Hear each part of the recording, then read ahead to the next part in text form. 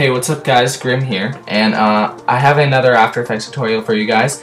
Today it's going to be Twixtor and probably Twitch because they work well together. So let's just get right into it. I'll grab the same file as last time, except I already know the clip I'm going to use. So yeah, and for my next tutorial I decided I'm going to do some magic bullet looks tutorials and stuff, maybe how to get it free and stuff, I don't know, but where's the triple, because it's got a nice pullback on the scope that I like. So I used it in my trailer for the Sir Brady deception montage.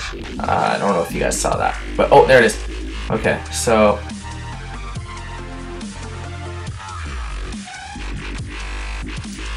start right there, and right there.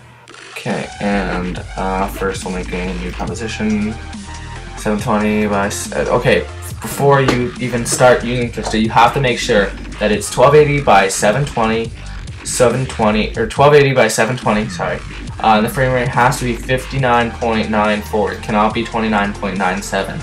And if the clip is 29.97, it's not a big deal. I figured out that you can use Twixtor with a clip that is 29.97 because these clips are 29.97. Okay, so we have our clip, and we'll just spread this out here to it a little bit more. Put there, so we can see our clip. And we want the Twixtor to start right about there.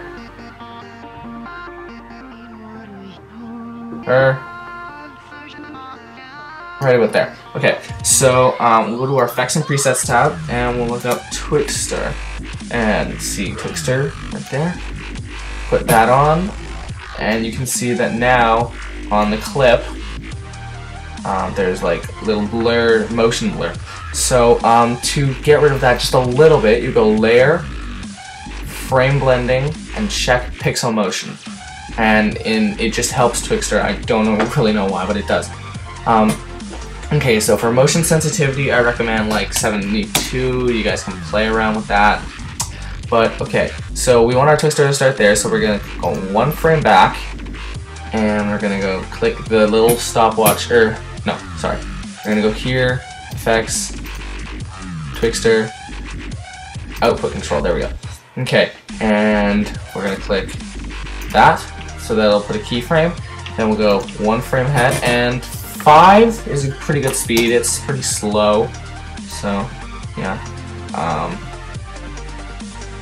think that's good. And by the way, if your clip is too short, then you right click time, enable time remapping, then just go like that. And okay, we'll let it stop there, so we'll go back a frame again, and we'll put it to 5. We'll click this little keyframe button. It's keyframe. We'll go ahead again, and go to 100. So now if we RAM preview, that should be pretty cool. And it'll be a little laggy for this RAM preview, but get through it. And don't put Twixtor where there's lots of motion, because otherwise there's lots of blur and it actually gets really ugly, and I typically don't like it. So I'll show you what this clip will look like at the end of the tutorial. Just put a little clip in there. I'll render this out, put some music, sync it and stuff. Okay, so you can see it's a little glitchy. That's because there's a lot of motion. When it's a 29.94 or 5 or 29.97 frame rate, it's a little glitchy. But yeah, so that's done. Now we want to split the clip where the Twixtor starts by pressing Shift, Command on Mac, Control on Windows, and D, and that splits the clip. And then we'll go back to where the Twixtor ends, and we'll split it. Oh shoot! Split it again. And for the first 2 clips, you want to delete your Twixtor, so then there's no motion blur until it actually gets to the Twixtor. and you click on that one and delete it. And that's what I always do. I know a lot of people don't, but I tend to do that because I think it looks a lot nicer. So, okay, and then you'll see that time remapping fails. So we'll stop it there. So you have to watch your clip completely, otherwise you'll know that the time remapping can drag into another clip, and then you'll render it out and it'll have like 5 extra minutes a clip. So okay, now that we've got our Twixtor, we'll go like that, and then we'll add some Twitch. And Twitch is a lot easier. So Twitch is the video Copilot one, not AE Twitch presets, but just video Copilot Twitch, and drag that onto our clip. And I believe it's this one that's on because you don't want it to go on the wrong clip. Yep, okay, Twitch. And okay, Twitch.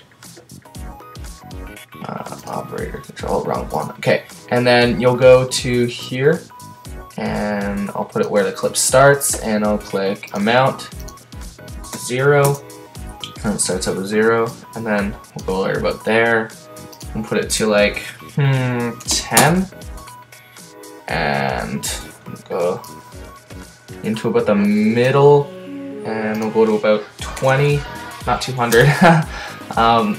Then go to about there, and then 10, and then to the end of the clip, and 0. Okay, so we got that, and now to enable Twitch to even work, just put it in the middle to make sure we like what we see. Put on slide, because that's mainly what Twitch is. Light, because it looks cool. Color, and yeah.